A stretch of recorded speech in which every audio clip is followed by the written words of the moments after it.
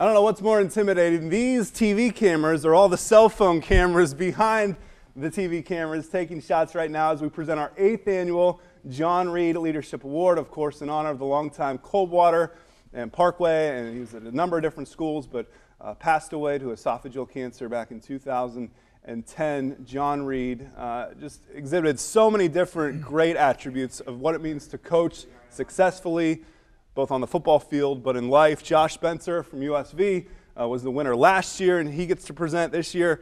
It's a pretty cool honor to be associated with a guy like John Reed. Tim Goodwin has won the award, Bill Sandwich, John Serby. The list goes on, and we'll talk about another guy who's this guy's uncle. But what's that award mean to you, Josh? It means a lot to me. To receive this award last year and looking at these 7 traits that they look for the recipient in, it means a lot that I was the person that they chose to give this to.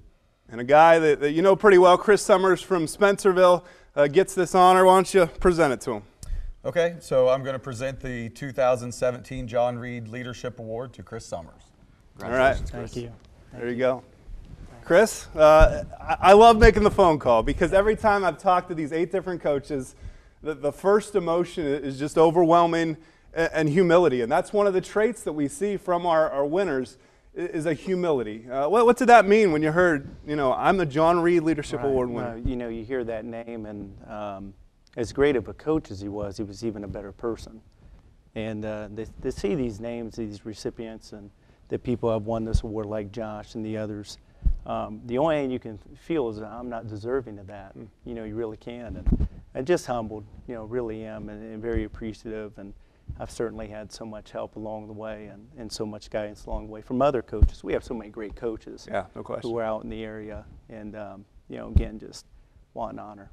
Your uncle, Kerry Arthur, was one of the first, I think he was 2nd or 3rd year, but a guy you've looked up to, I know. Absolutely. Kerry was definitely one that showed you can bring your faith on the field. And he does that daily. And he did that as we were coaching together. It was easy to see. And just someone that I've always wanted to emulate, really. And I've always looked at him through his coaching career. And he's played a huge, huge role in just me wanting to be a coach and then wanting to do it that way. Taking a look at this season, started off tough, 0-2. What were the emotions at that point in the season? And then as you look back, you got a playoff win at home and made it to the second round of the playoffs against the eventual state champions. Well, I think there was obviously a lot of prayer and there was a lot of faith in there that the Lord did have a plan. I really believe that, and it was nice to see that come through our guys because I think they believed it too. And just really proud of our guys, really proud of our coaching staff, and just how everybody hung in and kept grinding away. And if you do that, good things are going to happen. But certainly a season of a lot of prayer and a lot of faith, and it turned out well for us.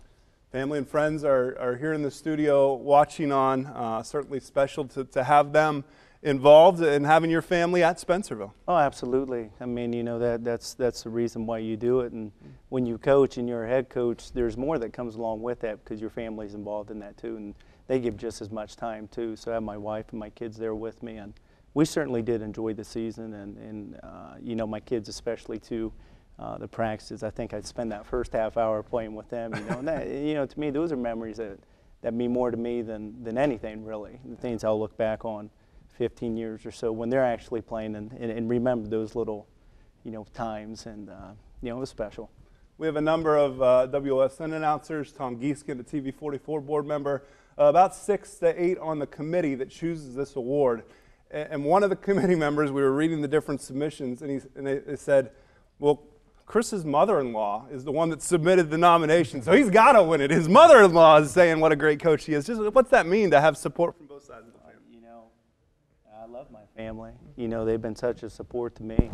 My mother-in-law, my father-in-law, you love them. And, I have a great wife, and it's easy to see why she's that way because she has great parents. So, for me, my coaching, it's always been about the support of the family, and they've always supported me. And without that, I don't think I could do this. I think it's hard for anybody too. So it's definitely a team effort, man. It's an award that's shared with everybody, and they deserve it a lot more than I do, believe me. And I'm just humbled. I really am very honored. It means a lot. We'll give them some TJ's Pizza. There you go. That'll be their reward. You get the plaque. You can have pizza too. We have some in the Yeah. kitchen. But one final thing. So many coaches coach to win. X and O's, that first dimension. But what we've seen from you is that second dimension, the character, and just how much you care about developing the heart of an athlete. How rewarding is that when you see an athlete get it in life, you know, a few years down the road, while, you know, what we've done on this football field has made a difference? Well, you know, I think you have such a platform as a coach. You do. And your role is to really plant that seed and let the Lord harvest it down the road. And you know, I've seen a lot of examples where that's happened. And you know, you care about these guys. I love them. You love them more than just football players. And I think you have to. And you work to establish those relationships. I've always told the players that through that, and I really believe this, they don't know what they do for me and how much they've impacted me, and they help me continue to grow, you know, just as a person, but also my spiritual life, you know, and I've certainly had that help by so many countless players. And you know, again, that's what makes it special, and that's why I really love to coach and I love what I'm doing. Congratulations, Chris Sommers, Josh Spencer, continuing the legacy, all of our coaches, and thank you for submitting some great stories. Our 8th annual John Reed Leadership Award winner, Chris Sommers from Spencerville. When we return, we have